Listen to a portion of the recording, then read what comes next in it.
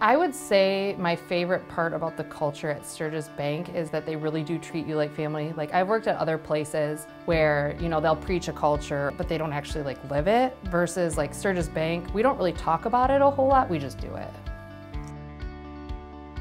So I've grown up the majority of my life in all of Southwest Michigan. I grew up in Vicksburg for a few years, went to Western for my undergrad and my master's degree. So I've been in the Portage, Kalamazoo greater area for my whole life. I can't imagine raising my children in anywhere besides Southwest Michigan. What attracted me to Sturgis Bank was that I had the opportunity to grow a new market and help a whole new community that we hadn't helped yet before. Was an exciting change of pace for me. A lot of the loans that I do are construction. The builders definitely like working with us, I feel like, because our draw process is simplified, that we can just get out, get our inspections done, and get them paid in a timely fashion.